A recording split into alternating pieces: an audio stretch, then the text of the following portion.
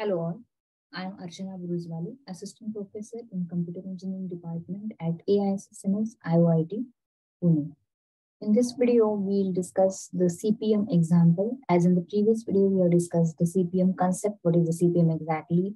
What is the process to find out the critical path? So now we'll take in this video we'll discuss the actual example of the CPM. So here is the example you can see here. The example is CPM example. So here the activities are there, A to G activities are there, and for each activities immediate predecessors and expected time in weeks is mentioned here in this particular example.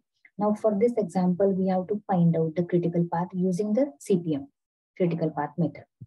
Okay, so when we are saying we have to find a critical path for this particular example or for any example using the CPM, we have to go through or we have to do all those things which are enlisted here. The first we need to find or draw the project network diagram for the given example. Okay, once the network diagram is ready, we need to carry out the forward and backward pass for that particular network diagram. Then we need to find the project completion time based on the forward pass and backward pass. We can find out the project completion time, and then we need to find out or calculate the slack values or the float values. And once the slack values or float values are calculated, after that the last is to find out or to identify the critical path with the slack or float values as 0. Okay, so we need to go through all these, we need to do all the points there for the particular example, and then only we can find out the critical path. Okay, we'll go to the example again. So this is the example here. Okay, so for this example, we are going to find out the critical path. Now, when we have the first step is to construct the project network diagram. So for network diagram, we need to first understand a node structure. So this particular node structure we are going to use here in the network diagram. So you can see here, A means the activity description here. T means the activity time or the duration for the particular activity. ES and EF, that is the values which can be calculated during the forward pass, that is early start and early finish. And the next values, that is the LS and LF, these are the latest start and latest finish. These values can be calculated during the backward pass. Okay, so the first step is to draw the network diagram. So based on this table or this particular example, the network diagram is drawn here. This is a simple network diagram I have drawn over here. Okay, now we'll convert this network diagram using the same node structure which we have discussed in the previous slide. So with this node structure, we are able to continue. So here is the actual network diagram for the given example. You can see here the start node and finish node, and each node is having the activity name and the duration of the activity. Now what we need to do, we need to carry out the forward pass and backward pass to find out the ES and EF values as well as LS and LF values. Okay, so with this network diagram, now we'll continue to find out the ES and EF values. So first step is what? Now perform the forward pass on the created project network. So on that created project network diagram, now we'll carry out the forward pass. Now we know how to carry out the forward pass or how to find out the values of ES and EF. So as in this example, the first activity is A, and the initial time is not mentioned here. So we'll assume the initial time to start with the project or start with the activity is 0.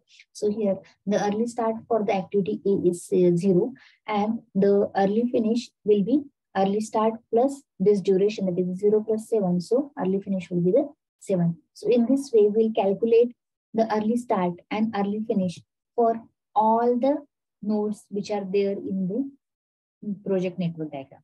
And so at the end of this, we come to the finish node, and we found here that the time required for the project, complete time required for the project is 32 weeks after carrying out the forward pass.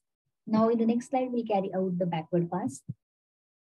So now perform the backward pass on the created project network. So calculate the values of LS, that is the latest start and latest finish based on the given example. So in the backward pass, we'll start with the last node.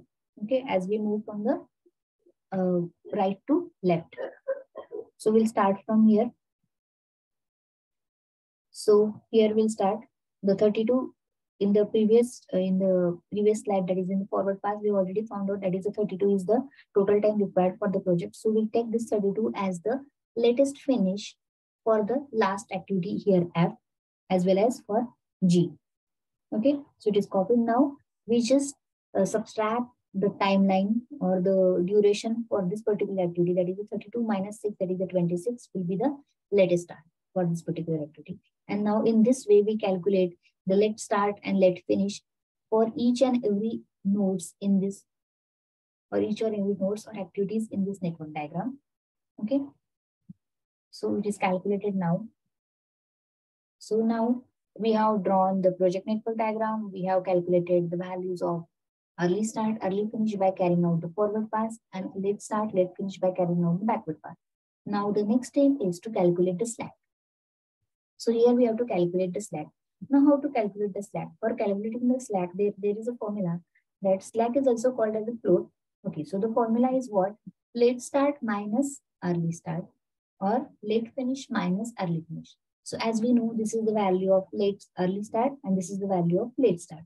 Same way here, this is the value of early finish, this is the value of late finish.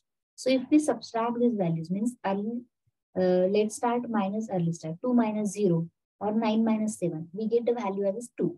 So here for this activity A, there is a slack of 2. So the slack for this particular activity A is 2. Same way we calculate it for the activity C.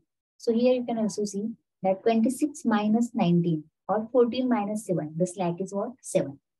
Same way for this activity here, 32 minus 32, 0, 26 minus 26, 0. So the slack is 0 here. Now, in this way, we calculate the slack time for all the nodes or all the activities in the network diagram. Okay, so here you can see in this network diagram, here we have calculated the slack for all the activities. Now, the next step is what? As we have already calculated the slack, now the next step is what? To identify the critical path. So how to identify the critical path? It is very easy to identify the critical path. Just find out all the nodes or all the activities with the slack time equals to 0. If the slack is 0, then that particular activity is in the critical path. If the slack time or float time is 0, it means the particular activity is in the critical path. So you can see here, we'll start from the first node, that is the start node. We'll go here. Here the slack is 0. Here also the slack is 0. For the activity E also the slack is 0. And for activity F the slack is 0. And then we can go to the finish node. So you can say that we'll start from here, then go to the B, then D, then E, then F, and then finish. So this is the critical path. So it is shown over here in this diagram. The critical path is from start node to finish node, and in between the critical path is B, D, E, and F, where the slack is equals to 0. The other activities, that is activity A, C, and G, they are not in the critical path because their slack is greater than 0. When the slack is greater than 0 means what?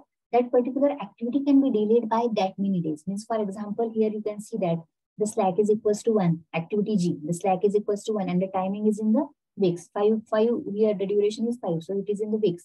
So it means that when slack is equals to 1, it means that here the particular activity G can be delayed by the 1 week. It will not affect the project completion time.